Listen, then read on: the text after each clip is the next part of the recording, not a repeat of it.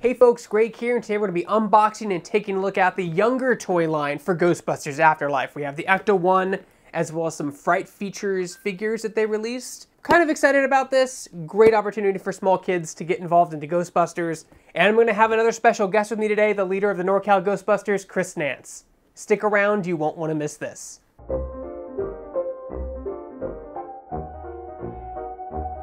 Hey guys, Greg here, and we're back with another Ghostbusters unboxing, and with me as always, because it's Ghostbuster related, is my friend and leader of the Northern California Ghostbusters, Chris Nance. Hi Greg! You're back. I'm back. I wasn't where you left. It turns out I actually have been hiding in your closet for like a whole 48 hours. Yeah, I pull them out whenever there's a Ghostbusters unboxing. I'm like, all right, can I put them off the shelf and put them down, and all right, let's do this.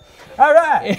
And today we're doing something, we've seen our plasma one we've done, as well as like our big professional equipment. You brought your equipment in. Today we're tackling a different toy land. This is a toy brand. This is Hasbro's Ghostbusters Afterlife, but it's for like the kid-friendly version, I guess I would say. The kid-friendly version of Afterlife. The one you'll find at Walmart, just on the shelf that you can go with your parents on Saturday and just grab one.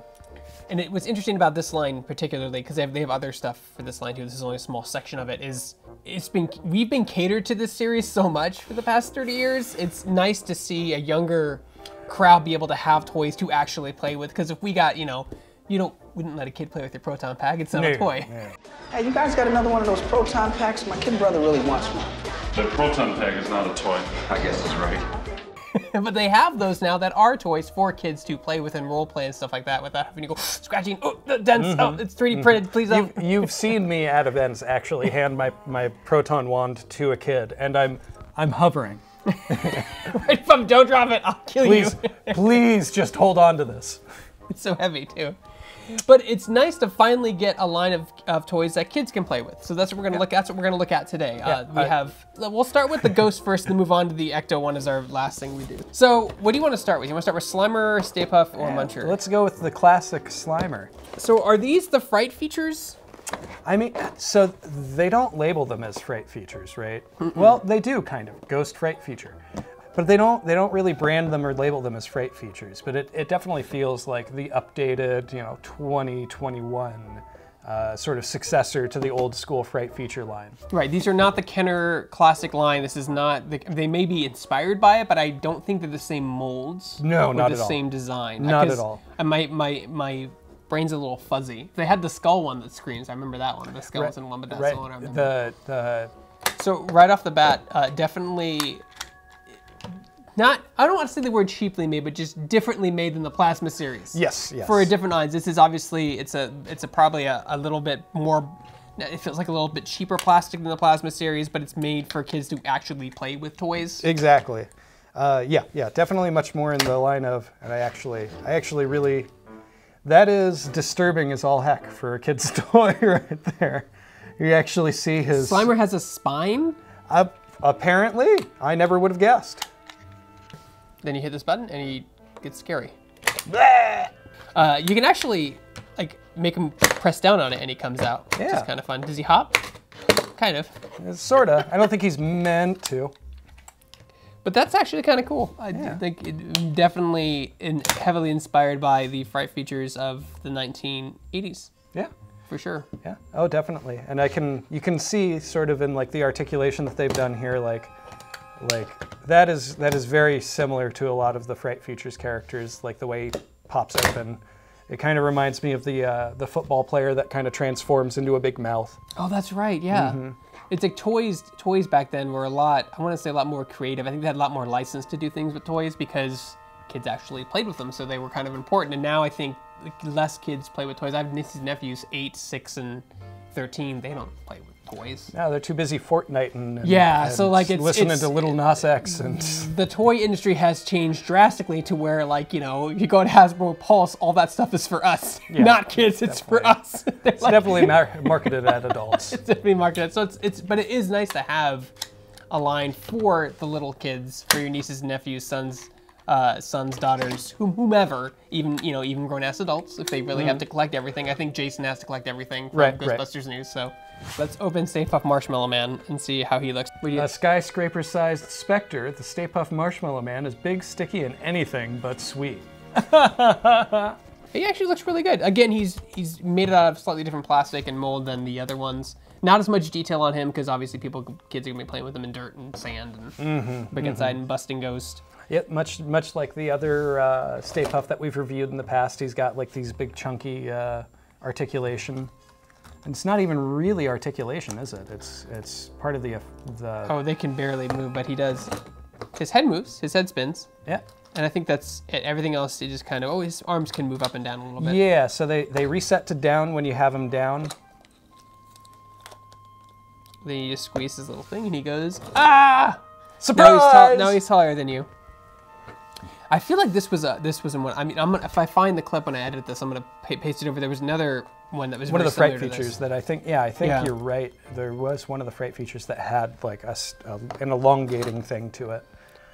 It's been so long though that it's kind of hard for me to say offhand. Yeah, it's because there were so many toys, and the toys were great. Like all the toys were super creative and super unique, and even if you didn't see them in the show, it was just cool to see all the different ones. Now we have no doubt the star of the show. Oh, Muncher. So this is Muncher. He actually does. So he's a little bit weird. He doesn't have like a Fright feature. I guess his tummy is supposed to be a Fright feature. So you push that in, and it pushes the stop sign out, and it pushes the other thing out that he's eating. Blah, blah, blah, blah, blah, blah, blah, blah. And then like you put his hands up, and he spits out the iron ball, Trash ball, which I'm assuming he does in the trailers. Like he spits out metal bits at them, and he hits the car. I want it to be fun. It's weird that it doesn't go inside and come out. Like you have to push it out. Yeah, It's a little weird, but I mean, people will have fun with the back thing, the stop sign and the fire hydrant. That little belly effect thing is really fun, actually. I really dig that. Yeah, the translucent one, the translucent effect. So here's the next one. We're doing the big one. This is the the new Ecto Afterlife one, designed for kids. And I'll bring out the other one as well. We can maybe do some comparisons to that. Let's open that one up. So this is obviously different packaging from the Plasma series, a little bit more kid-friendly, a little bit louder. Wow, okay. It comes in multiple parts. Yeah. It's not fully assembled out of the box here. While you do that, I'm gonna go grab the Ecto-1. Pardon me while I sit here on camera and do my best Owen Wilson impression. Wow! Well, the doors are on. You know, like, I don't open a lot of kids' toys, but I don't normally see stickers on a lot of this stuff. I know, anymore. That's such a throwback. So voila, it's done. It took forever, and we messed up the top tanks a little bit. Yeah, here, the but green tank stickers. But it's done, and these actually will fit. They have like a kid line figures that are smaller, like more Fisher Price kind of esque looking figures that will fit inside this. That are a little smaller than the Kenner ones. I wonder if the Kenner ones will fit in there. I don't have any here. Oh, yeah. Because you can never find them at a Walmart. They're always gone. But here's the other one. They're really similar. They're very, very similar, and like the clear blue plastic for the windows and stuff. Like that was probably the first thing that I really noticed about the Recto, the Afterlife Ecto. Yeah, that's a good one. Is that you still have that blue plastic, clear blue plastic for the glass, which is kind of a nice little like nod back sort of thing. And like other than the exaggerated edges, because this was based off the animated show. But they both conveniently have chairs too, which is funny, right? They both have some kind of a chair mechanism.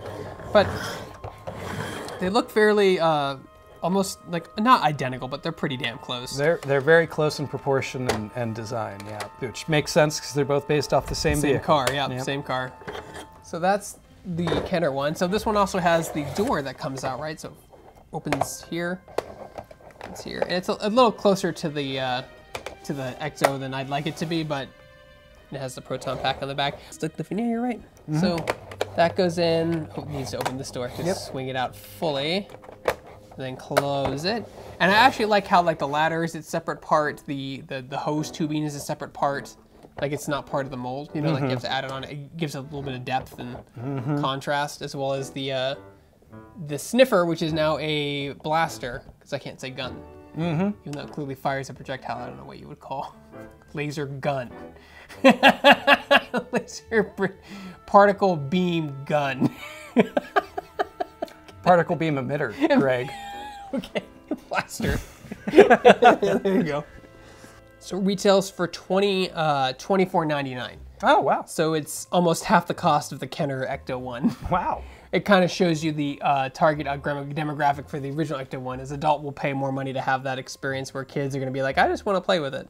Yeah, it's definitely, like I kind of commented on these Fright features, it's the sort of thing that you can go to Walmart on a Saturday with your parents, and you save up your allowance for a couple of weeks and you can afford to get it.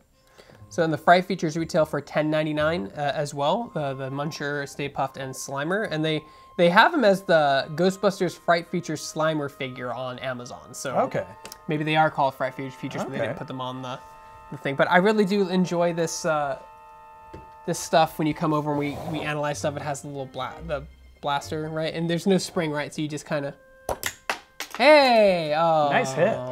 I did, but now it's all the way over there. You can get Muncher in frame here and Slimer, and you can get them now. They are out now at any place that sells toys, Amazon, Walmart, maybe Target. I think Walmart has some exclusivity stuff going on. So those are the best places to find them now. But anyway, Chris, what did you like about these toy lines? Good for kids, definitely? Definitely good for kids. I am going to keep harping on this. It's a great infection vector for the newer generations to get into it. Just more of the same sort of thing of, you know, anybody can be a Ghostbuster, and kids really identify with that more than anything. There you go. So you guys, thanks for watching our video. If you liked the video, be sure to hit that like, subscribe, notification button. It's 3 small clicks for you, but means the world to us.